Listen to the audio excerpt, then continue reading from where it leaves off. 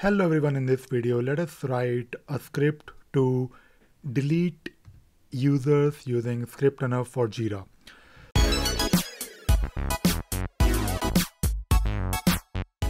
So today I wanted to share this small piece of code which you can use to delete a user from your Jira instance. Of course you can do it from the UI, but if you want to do it programmatically using a script, then you can definitely do it using ScriptRunner. So let us not waste any time and let us quickly take a look at this script and how we can use it for basically removing a user, and also to make sure that you can actually delete a user first, because you can't just straight away delete a user in Jira. You need to make sure that the user right now is not associated with any issue, like a user can't be the assignee or a reporter. You need to basically move that particular user, and ideally you should not be deleting a user. You should only be deactivating them, because if you delete a user, then you will probably lose the traceability, and it will be a bit difficult for you to manage the issues and to take a look at the historical information. But just in case you want to do it, you can do it using ScriptRunner. Also, you can do it from the UI, but let us write a script. So in this particular script, if you take a look here, we are basically using component accessor and user service. So after you declare this user service variable, which is of course using component accessor, and you also need to make sure you declare one variable to store your current login. Then you can start writing a script to delete a user. And before you can delete a user, you need to make sure that you validate whether you can actually delete a user or not. So for validating, you need to use a script like this, where you can use user service dot delete user validation result, and you can then use this result to actually hold this output, whether this validation is successful or not. And then you can pass in your actual user name. So right now I'm using this hard-coded string, which is my user ID or username in Jira.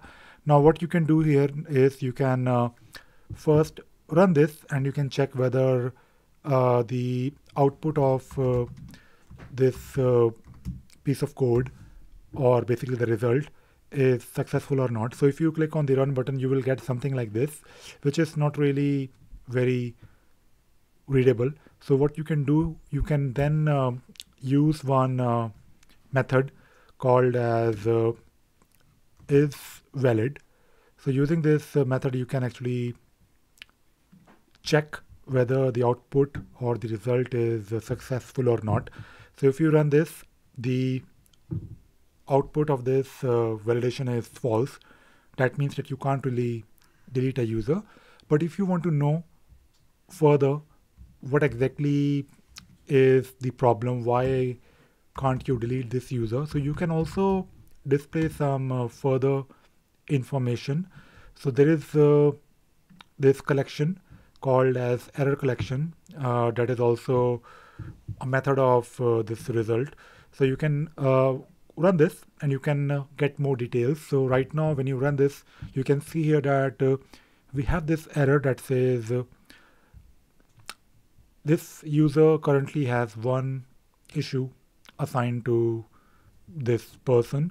Now you can also validate this if you go to the issue navigator. So you can write a simple JQL to find out if we have any issues assigned to Michelle.Williams. So if you run this, so we exactly have one issue assigned to this user.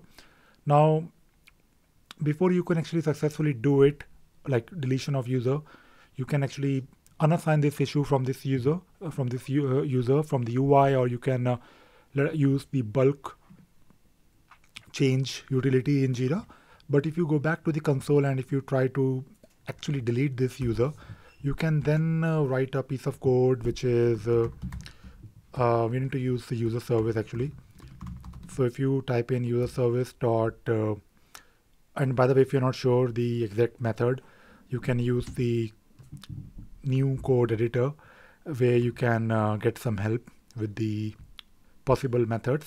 So we do have one method here called removeUser, and for this method we need to pass in the application user, which is current user, and then you need to pass in your user service dot delete user validation result, which is right now stored in the result.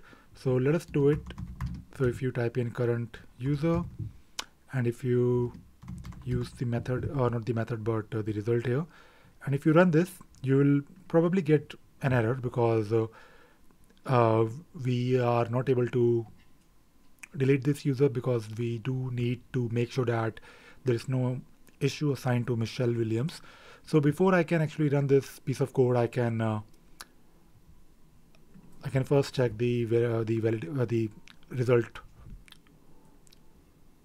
validation, which is right now false. Now if I go back to the issue navigator, and if I probably assign this ticket to, there's not ticket but an issue to maybe myself, so then we'll try to delete the user again. And by the way, the code that I'm writing is just to demonstrate how it works, but you need to ideally use some checks and make sure that there is no error thrown. Just make sure that you do some error handling and you display the right type of result. Now you can also check now whether we can delete this user. First we can take a look at the validation result.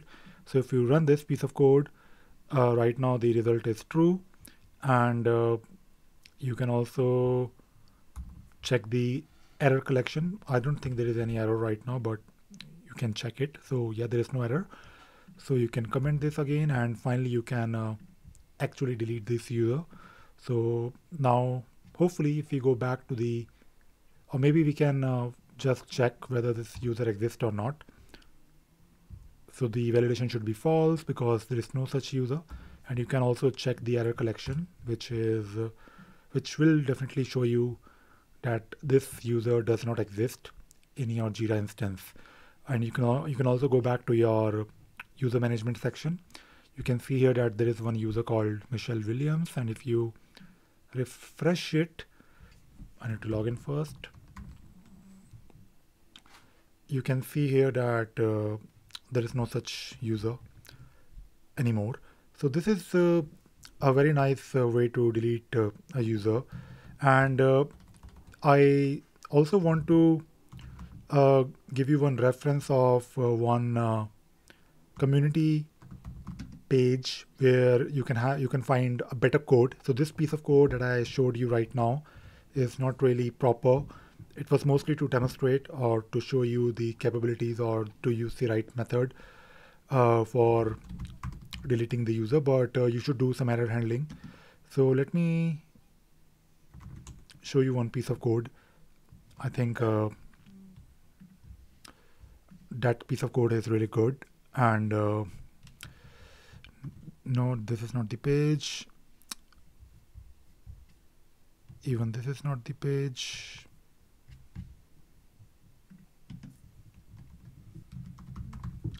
ScriptRunner delete user.